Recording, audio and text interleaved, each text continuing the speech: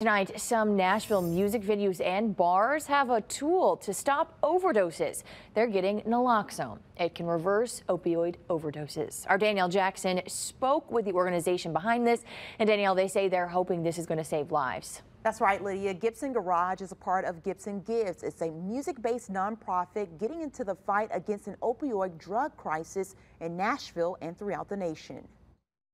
Gibson Gives is providing opioid overdose emergency kits to local music venues and some bars in downtown Nashville. It's a simple nasal spray that will attack the neurons in the brain that are telling you to stop breathing and re-engage you to breathe again. When you open what's called a one-box kit, there's a training video in English Aim the tip towards the ear and in Spanish de que la persona no responde. to show you how to help someone who's overdosing. Dindy Jarrett is the executive director of Gibson Gives, a nonprofit organization focused on music education and wellness. He says they developed a program called Tempo, which stands for Training and Empowering Musicians to Prevent Overdose. For the last 2 years, over 100,000 people died of overdose in the United States.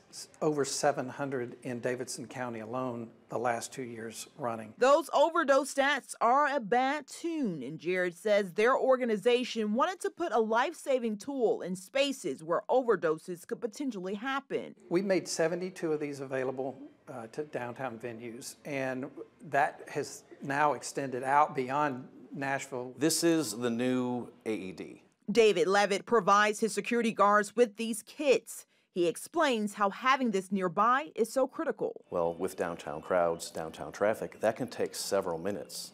And sometimes it can be too late by the time those paramedics arrive and people end up going to the hospital in very critical condition. Jared says with so much product laced with fentanyl, it takes multiple Narcan hits to bring someone back around. So Cloxado is preferred, A, because it only takes one hit, and B, because it means half the product that a county has to invest in. He says the overall goal is to have these available to help save lives. And these kits are free. Jared also says individual venues can replenish the product by going to tempomission.org to receive more. Lydia? Really great info there. Thank you so much, Danielle. Okay.